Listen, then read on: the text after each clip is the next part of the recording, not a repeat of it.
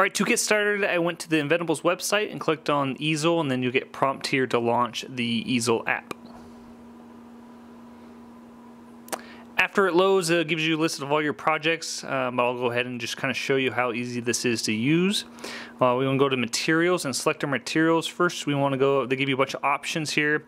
We're going to be selecting MDF, and we're going to give our size. Our X is 16 and our Y is 6. And then here, 6 inches, this is all in inches. You can change it to millimeters if you want, but inches is what we're going to use.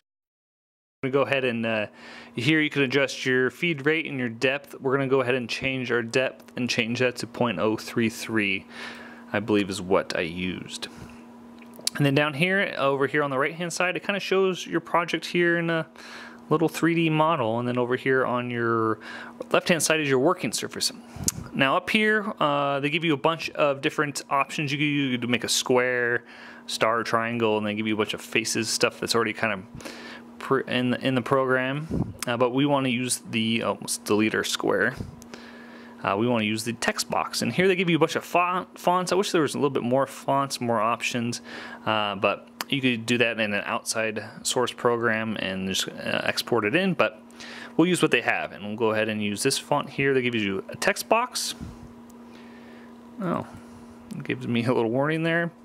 Then we want to type in corks, but we want it in capitals.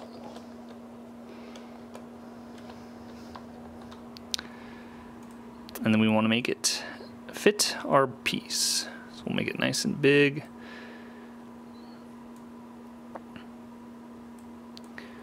And we're going to center it. I'm not going to take the time to get it all centered. Once you get that centered, then you want to set your depth. Here, we want to cut all the way through, so we'll drag this ball all the way down to 1/4 inch. And now we want to set our tool path, and so they give you 3 options here. You can cut inside the line, outside the line. These would be good for inlays, but for this project we're going to be cutting right on the line, and there it kind of shows you cutting out those pieces. And then we want to make sure we have the tabs button or box checked. What the tabs are, it leaves little tabs spaced out here, so that way as the bit cuts all the way through, the C piece doesn't get wiggled around. It kind of locks it in there, and I'll show you that later on as I cut that. That's pretty much it. Once you get everything how you like it, you just go up here and hit carve. Prompts you to do a bunch of things. Check your material, make sure you got it in there. It's just 1/4 inch, and then it's going to ask you to secure our material. Did. Choose our bit, 1/8 inch. Machine, you want to put it at home, which is the lower left hand corner, and then you want to lower the bit using the controls here, so that's just touching the surface of the material as shown here. And then we'll confirm that's home, and then we'll raise our bit, turn the spindle on, and hit carve. When using a CNC machine, make sure you use the right bit for the job, whether it be cutting metal, wood, or plastic.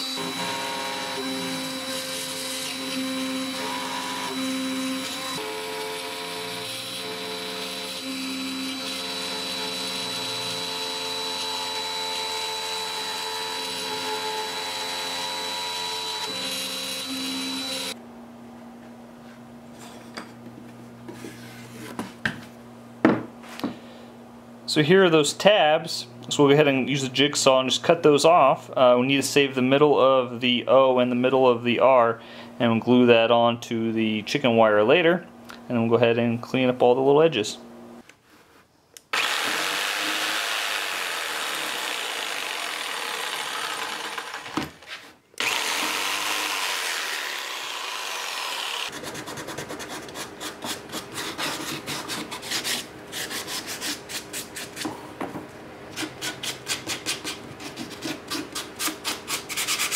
Now I'm going to glue the sides onto the back along with the end pieces.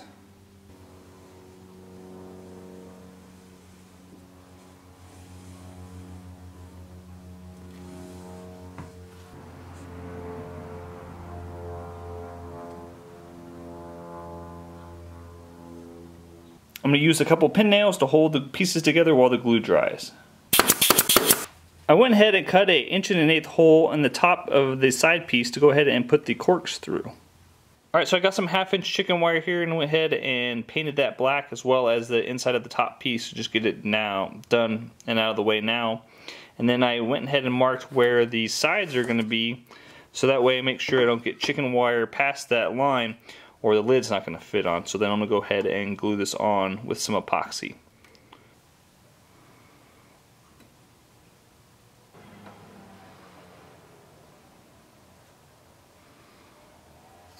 With the screen all dry, it's time to glue it to the box.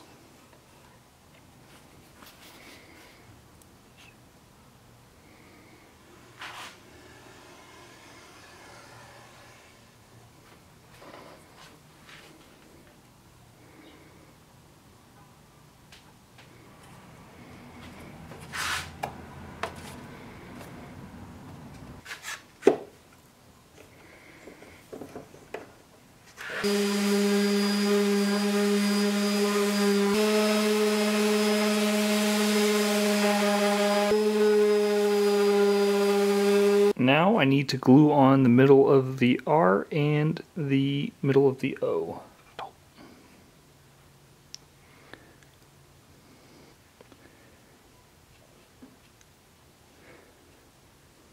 After a coat of primer, time for some paint.